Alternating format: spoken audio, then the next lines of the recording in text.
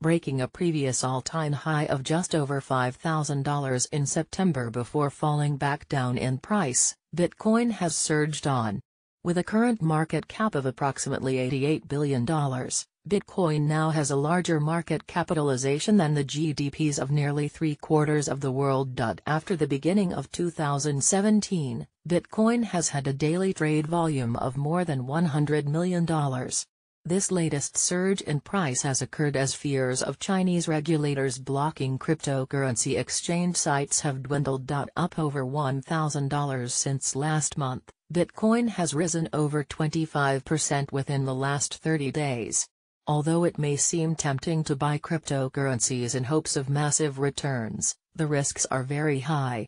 Cryptocurrency markets can fall just as quickly as they rise, making it difficult for novice investors to cash in on the frenzy. There have been numerous peaks and valleys along the way for Bitcoin as well as other cryptocurrencies, not to forget problems with exchange websites either. Today also marks 1 month after JP Morgan Chase CEO Jamie Dimon declared that Bitcoin is a fraud, although interest in cryptocurrencies has not declined for any of the company's clients. To see the latest statistics on Bitcoin and other cryptocurrencies, CoinMarketCap tracks the top 100 coins.